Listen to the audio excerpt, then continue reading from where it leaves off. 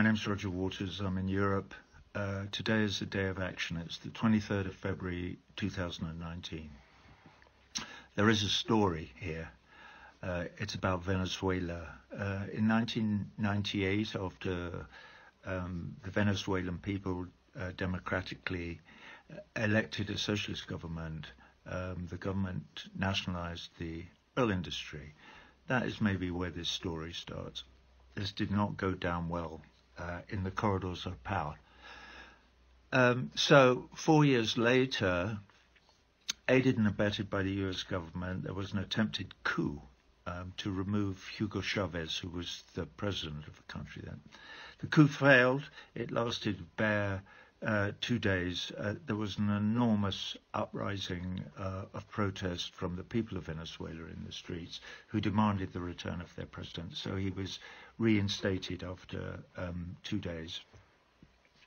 All right, that was in 2002.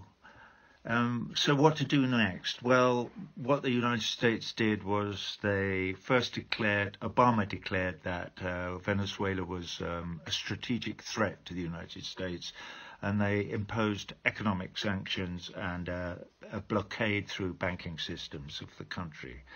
16 years later, those illegal and draconian sanctions have borne the fruit that the US required them to bear. They wanted to foment dissent in the country by destroying the economy and by encouraging inflation. And they have achieved that. And there is dissent, without question, in Venezuela.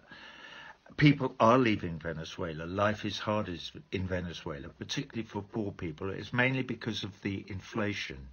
It's a lie that there's no food. That's just wrong. There's tons of food, but it's too expensive for people to buy. So they're having another go at a coup right now. They groomed a puppet. His name's Guaido, something like that.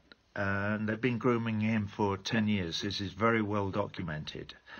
So now he is meeting with his puppet masters, who are on the other end of a bridge in the neighboring country of Colombia, with a big line of C-130 American military transport planes, pretending that they are coming as saviors to save Venezuela from a crisis created by the current government. This is absolute nonsense, of course. It is an absolute charade in order for them to achieve what they tried to achieve in 2002 and failed: regime change. Because that government back in 1998 did something unthinkable to an American administration.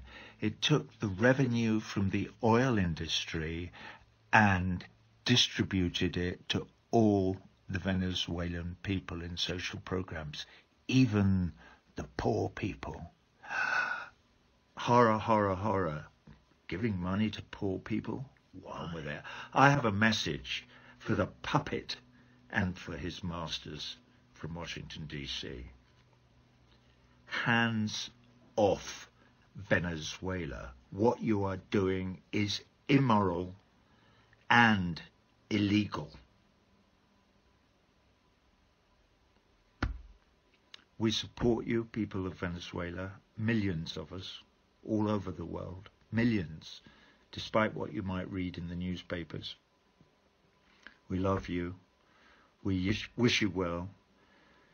History will probably show that socialism in Venezuela was a light shining for the way we should possibly organize politics in the rest of the world. All right, so we're with you. We don't need no education.